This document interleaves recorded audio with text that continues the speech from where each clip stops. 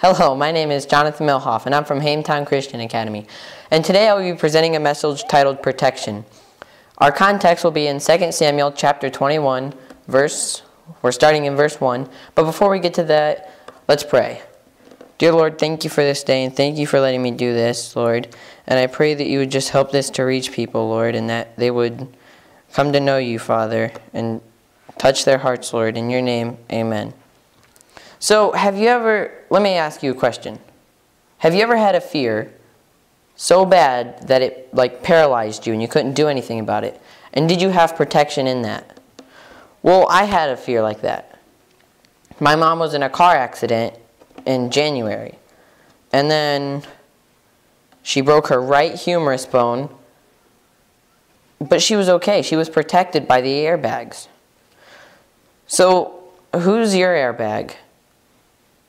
And who are you letting protecting your life? So in 2 Samuel chapter 21, starting in verse 1, Then there was famine in the days of David 3 years, year after year. And David inquired of the Lord, and the Lord answered, It is for Saul, and for his bloody house, because he slew the Gibeonites. And the king called the Gibeonites, and said unto them, Now the Gibeonites were not children of Israel, but of a remnant of the Amorites. And the children of Israel had sworn unto them. And Saul sought to slay them in his zeal to the children of Israel and Judah. Wherefore David said unto the Gibeonites, What shall I do for you, and wherewith shall I make an atonement, that ye may bless the inheritance of the Lord? And the Gibeonites said unto him, We will have no silver nor gold of Saul, nor of his house, neither for us shalt thou kill any man in Israel. So right as we get into this, in verse 1, we said that there's famine in the days of David for 3 years, year after year after year. And finally, after 3 years of this, David inquired of the Lord, and he goes, God, what's going on? Why is there famine? And God plainly answers him, It's for Saul and for his house, because he slew the Gibeonites. Now, a crucial point in this is that you never, ever, ever will see this again. You will never see it say that Saul slayed the Gibeonites. This is the only time it recorded it. So God must have thought it was important to bring it up. And then in verse 2, he's calling the Gibeonites together. And another big point, they were not children of Israel. They were Amorites. So why is God avenging them for this? It was because the children of Israel had sworn unto them. Back in Joshua, the Gibeonites came to him and they said, Don't slay us. Make a covenant with us not to slay us. And they did. But they did it in a special way. They said, God, we're making this covenant and we want you.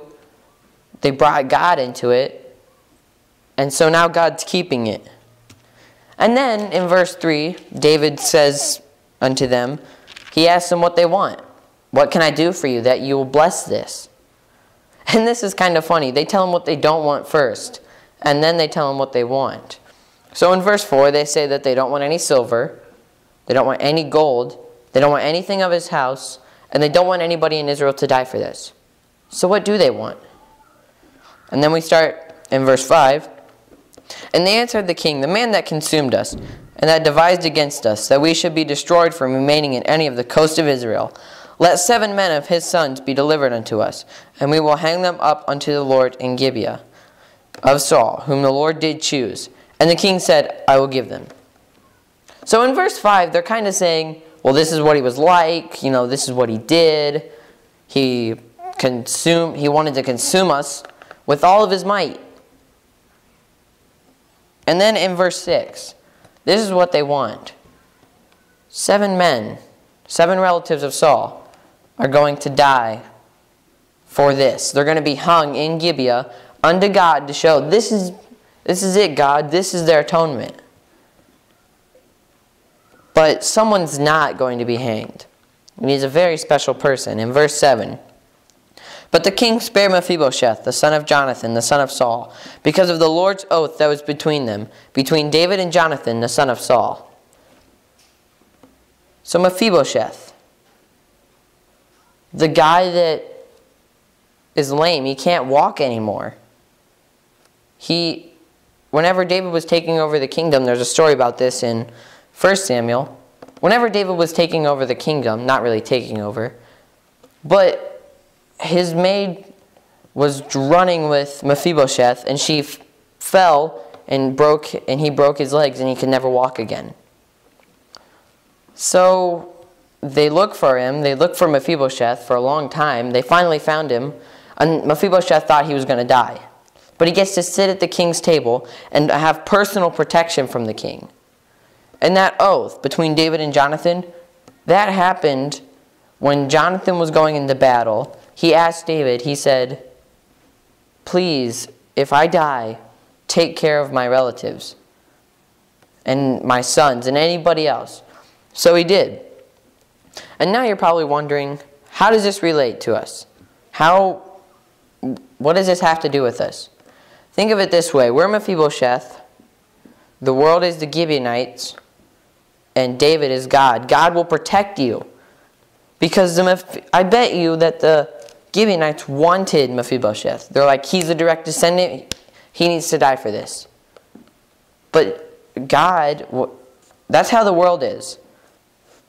They're like, you're going to die for this. Or just die. They want to kill you. But God steps in and he says, no, you can't have him. You're not allowed to have him. So let me just end with this. Who's protecting your life? And who are you letting be the airbag in your life? Thank you.